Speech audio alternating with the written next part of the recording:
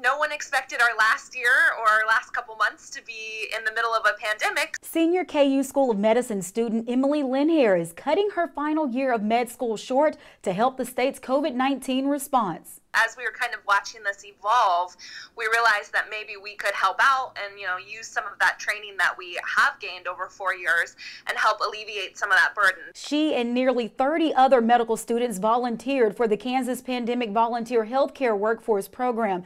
It will send them out across Kansas starting at the end of April to serve in areas of critical need, especially rural communities. Professor Dr. Michael Kennedy, who helped pilot the program, says 34 counties in Kansas have only 1 or 2 physicians. What if one of them gets sick? And then that becomes a real crisis. Dr. Kennedy says the students will provide help however and wherever it's needed.